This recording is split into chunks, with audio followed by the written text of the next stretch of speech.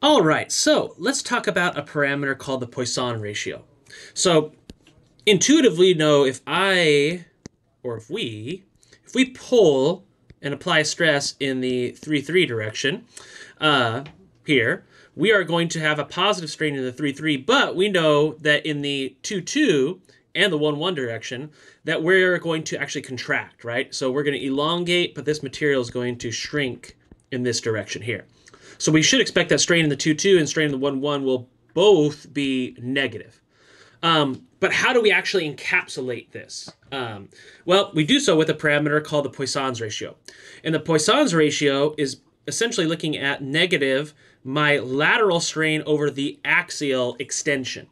So in this example, it'd be minus the strain in the 2-2 or the 1-1 over the strain in the 3-3.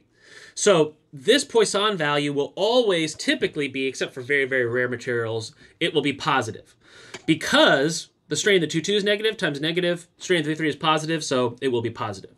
And typically we know it'll be less than 1, and actually less than 0.5, because cork will have a value of 0.5, but less than 1 because that contraction here is going to be small. The magnitude of this strain is going to be less than this strain here because, again, it's kind of acting transversely.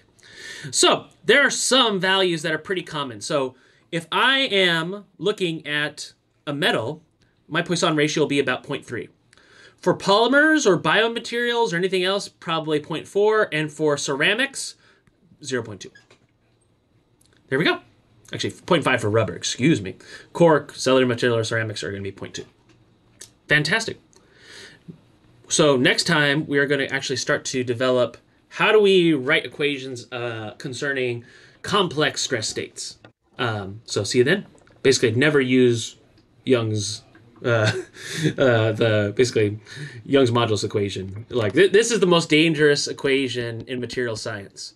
We're not going to use this ever in this course. So we'll develop our system next time. All right. See you then.